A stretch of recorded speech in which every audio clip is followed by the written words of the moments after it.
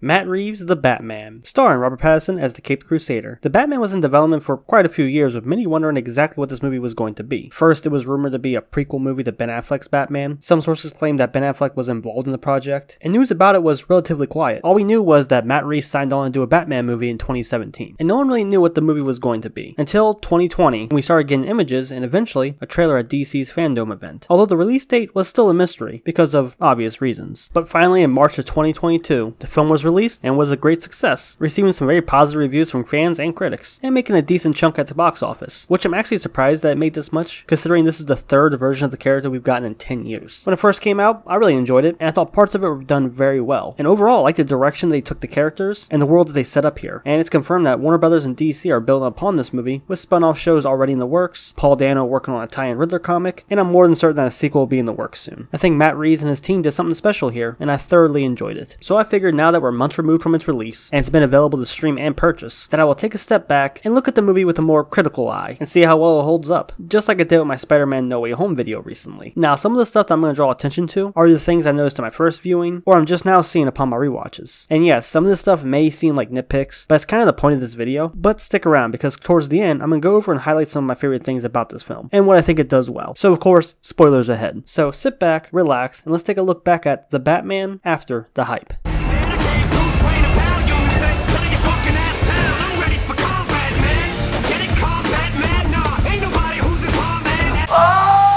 So let's go over the basic setup of the movie. Basically, Batman has been doing his vigilante thing for 2 years, and now several politicians and government officials are dropping dead, with clues being left behind by the killer. So Batman teams up with Jim Gordon, so they can find out how these murders are connected, find the killer, and put an end to it all. So clearly the biggest intrigue for the movie is the mystery. How are these victims connected? Why were these people killed? Who will be next? And who's the one doing it all? That's the hook, and that's what keeps people watching. And throughout the film, you get these answers, as well as several other reveals and twists involving other characters. So I think this is the best place to start, since that's what the main focus of the movie is. Now I'm gonna go ahead and tell you what these reveals are, and then I'll tell you why I don't think some of them work that well, and I find the way they were handled a little bit lackluster. So there are several twists, but here are the main three in the movie. Number 1, Falcone was working with the police and the mayor to take out Maroni in the drug business, which gave him power over them, and basically made him the real guy in charge of everything. So all the people getting murdered are the ones involved in the Maroni case, who are all actually dirty and working for Falcone. Number 2, Bruce's father might have gone to Falcone to have a reporter killed who was going to leak some personal information about his mother, Martha. This shatters the perception that Bruce had of his father, and shows that maybe he isn't the squeaky clean guy that he thought he was. And number 3, it's revealed that Falcone is Selina's father. So these are the biggest twists in the movie, and I'm going to go over my issues with all of them. So my issue with the first reveal, that being the main one with Falcone being in charge of the city, is really a personal one, and that's just being familiar with Batman's stories and characters. This reveal wasn't that impactful to me. I won't say I saw it coming, but I wasn't really surprised. Once all the pieces came together, and it showed that Falcone controlled the police, the mayor, the DA, and how he helped take out Maroni so that he can take over the drug business, I was just like, yeah, that makes sense. Seems like something he would do. It wasn't a bad reveal at all, it's just one that I wasn't very surprised about. It definitely all made sense in the movie, and in the context of that world, but I wasn't blown away by it. And again, that's mainly because I'm familiar with Batman, so this reveal just wasn't that shocking. Now the other two twists actually share the same issue, and that's the fact that they're both really underdeveloped, and are resolved pretty quickly. Not even 15 minutes after getting hit with the possibility that Bruce's father might have done some shady shit, it's immediately told to us by Alfred that, nah, that's not true. Similarly with Falcone being Selina's father, once she finds out that Falcone killed her best friend, and she tells Batman that Falcone is her father, she sets out to murder Falcone to get her revenge, but then she's stopped by Batman and Falcone is captured. Boom, it's all introduced and moved on from in like 20 minutes. Now these two things aren't bad ideas by any means, they just feel very underdeveloped, and that's why I think most people don't enjoy rewatching this movie as much as other films. Not because they know the outcome and what the twists and reveals are. You can know the outcome to a mystery and still like rewatching it because you're able to pick up on more things than before. That's why the Scream movies are so much fun to watch. It's fun noticing the details in each scene that all add up and make the reveal that much better. But here, 2 out of 3 of the reveals are handled pretty lacklusterly and leaves you wanting more. And honestly, it makes the middle section feel kind of like a drag, because these 2 twists are revealed here and then resolved like 20 minutes later before the Riddler gets captured. It kind of feels like filler in a way, because it's introduced and wrapped up pretty quickly, and doesn't have a huge effect on the overall plot. I mean, the stuff with Bruce's father affects him for like 15 minutes, but then he's kind of over it and it's back to business as usual. And it's just because the movie doesn't dive that much into to this stuff. And they introduced it so late into the film that I feel like they had to wrap it up quickly. It's like they wanted to bring it in to up the ante of the film, but they had to put it aside before the third act, when the Riddler is captured and the final stage of his plan is in motion. Now circling back to the main reveal of Falcone, I just wasn't blown away by it. I enjoyed it for sure. I like seeing all the pieces come together with each clue and murder, but it just wasn't the biggest revelation to me personally. Now the reason why I'm harping on these twists and reveals and the mystery aspect of it all is because that's what the movie focuses on. And even though they present some pretty interesting ideas, I really wish they explored these aspects more because it leaves me wanting more.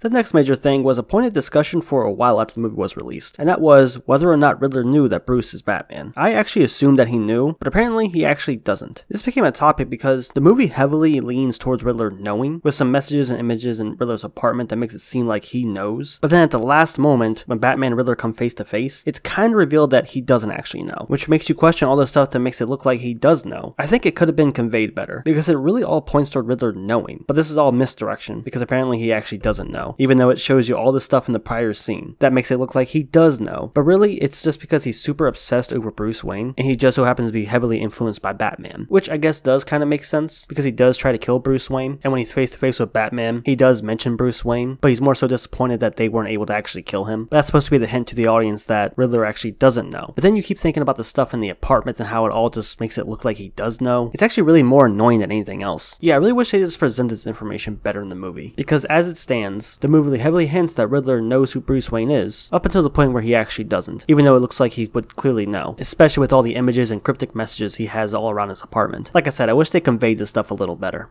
Next is Catwoman and Batman's relationship. I really wasn't feeling it. There doesn't seem to be any chemistry there or any form of romantic attraction or even sexual tension between them. And it tries several times, but I don't think it hits the mark. I remember when this movie premiered and people were obsessed with Zoe Kravitz and thought that she was so sexy, and I was just sitting there thinking, I don't like women, partner.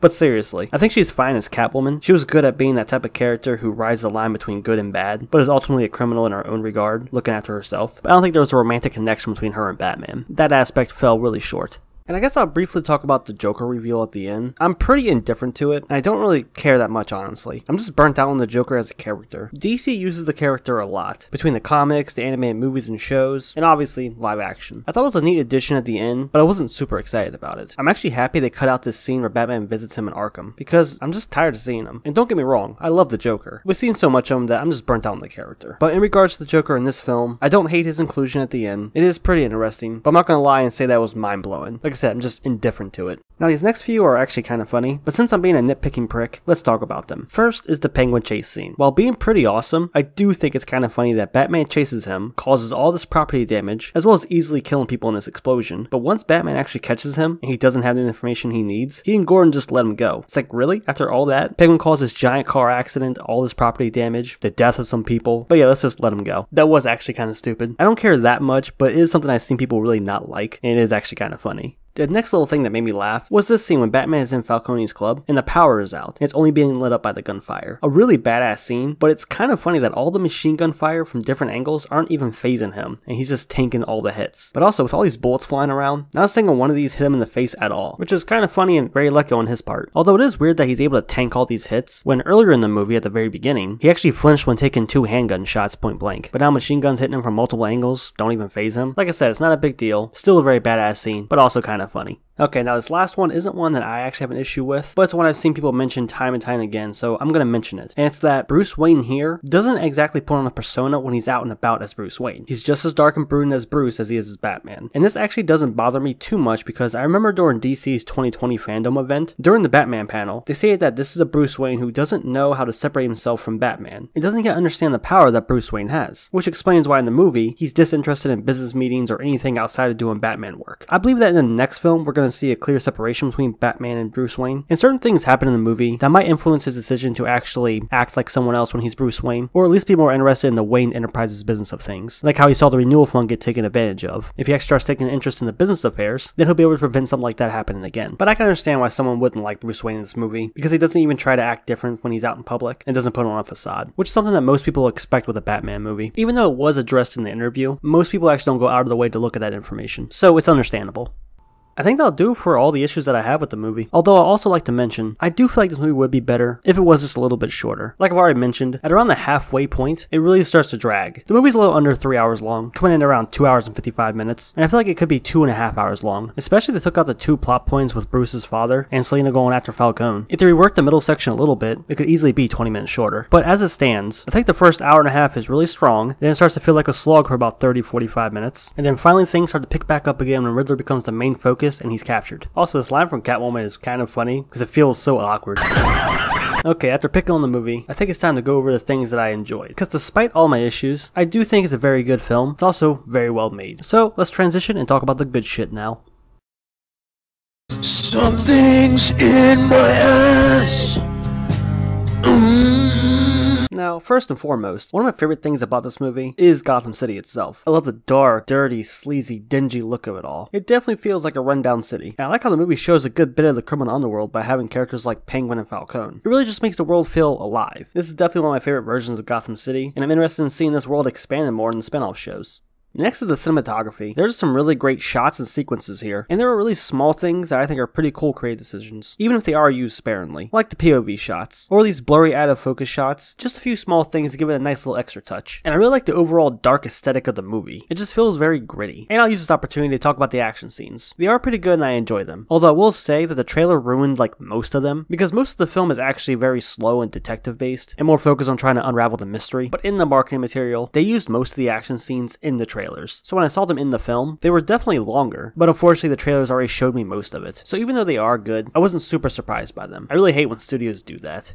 But what I think is even better than the look is the sound. I'm not talking about the music, though it is pretty good. And I like the main theme that plays in the trailers and throughout the movie. It's dark and ominous, but also a little epic. But what I'm talking about is the actual sound design itself. The subtle things that give scenes an extra oomph. And the movie has that. Whether it's the sound of gunfire, punches, gadgets, heavy footsteps, or car engines. It all sounds sharp and on point. And I like how just apparent and loud these things sound in some scenes. That just gives these things more weight and impact. I mean, what else can I say? The shit sounded good. Now, as for Robert Pattinson's Batman, he's not my favorite, but I do like him. I like his look, I like his muscle car Batmobile, and I do like that we get to see a more detective side of Batman this time around. I love how this Batman focus this film actually is. I think it's the most Batman we've ever actually seen in a Batman movie. I mean, he's only out of the suit a few times, but I guess this just shows how fixated and obsessed he is over the Batman vigilante work. I like watching him and Gordon work together to try to figure out these clues and riddles. They're a great duo. Yeah, I thought Robert Pattinson was fine, and I love seeing him do all the detective work in the film. But I want to shift and talk about the Riddler for a little bit. I've seen people describe him as being like a Joker knockoff here, but I don't really buy that. Because here, the Riddler very clearly has an end goal and a plan, but more importantly, he has a very obsessive personality and severe OCD. He's obsessed with Batman, and he's despised Bruce Wayne his entire life, and his brain just never stops, constantly thinking and creating puzzles and ciphers. He's also a very meek and unassuming guy who isn't a physical threat at all. Like, he's not threatening in the slightest, which makes the scenes where he is trying to be scary work so well, because you can kind of tell he's someone who's trying too hard, and it feels more like uncomfortable and unsettling than actually scary. But the last little detail that sells it for me is the fact that when he doesn't get his way, he has a temper tantrum. He gets upset that he didn't get his way, and the plan that he fixated on and calculated down to a T doesn't play out the way he thought it would, which is something I can see Riddler doing, basically turning into a big baby who didn't get his way. I actually like the flood and stadium section towards the end. I like how Riddler had one more trick up his sleeve, and his plan wasn't done just because he was locked up. I also like how Batman really couldn't prevent the flooding, but he could save the mayor and stop Riddler's followers. I know it kind of bothers people that Batman didn't stop his grand scheme or ultimate plan, but since Batman is still pretty new, he's not really dealt with someone this methodical and planning, so he's really just trying to keep up and do his best he can. So the whole movie is kind of like a learning experience for him, because he never ran into a criminal with this much strategic planning. So I really don't mind that much that he couldn't prevent the last stage of Riddler's plan. And I actually like that Riddler is inspired by Batman. I know that rubs people the wrong way, but in the context of the movie, I think it works pretty well. Riddler sees Batman doing his vigilante thing, trying to make a change for the city, and Riddler just goes, well, how about I up the ante? And also, it helps Batman realize that he needs to be like a better influence on people. Instead of just being vengeance and anger, he realizes that he needs to be more hopeful and inspire. I don't know if that's a hot take or not, but I really don't mind that aspect of the movie. And I mentioned this in the previous section already, but I just want to reiterate it here. I think the main plot line and mystery with Riddler's murder and the reveal being Falcone in charge of everything was very intriguing and engaging. Everything revolving around that was great. The murders, the mysteries, the riddles, the clues. I think all that was handled pretty well. Although I do think halfway through the film it does kind of lose its way for a bit, but once it goes back on the Riddler, it definitely picks up steam again. So that was Matt Reeves The Batman after the hype. After taking another look at it, my opinion remains mostly unchanged from the first time I saw it. But now that I've gone through everything, this is probably the best way I could word it. It's overall a really good film that has several aspects that are really great, but there are several things holding it back from being truly amazing. I don't know if that makes sense, but that's just how I see the movie. It's just so many good things in the movie, but there's just a few things that are really just holding it back from being as great as I think it could be. But as it stands, I really like the movie. I'm definitely looking forward to seeing more of the world that was established here. Now, I don't think this is Matt Reeves' best work. That honor goes to his 2 Planet of the Apes films, but it's definitely a well-made, very well put together movie, at least in terms of the actual filmmaking. But I would definitely like to see him come back for a sequel and really expand and build upon what he established here. And now it's time for me to ask you guys, what do you think about The Batman? Now we're months removed from his initial release, and the hype has died down. Is it the best Batman movie ever? Is it one of the best comic book movies ever? Leave a comment, let me know. And of course, we'll give a nice big shout out to the channel members. Me and you guys, we make an excellent team. If you're interested in becoming a channel member, click the join button down below and check out the perks. If they interest you, consider joining, or not, it don't matter. None of this matters.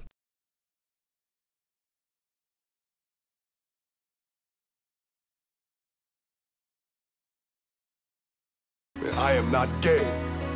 I have relationships with women, sex with men. And I got news for you. That means you're gay. Oh.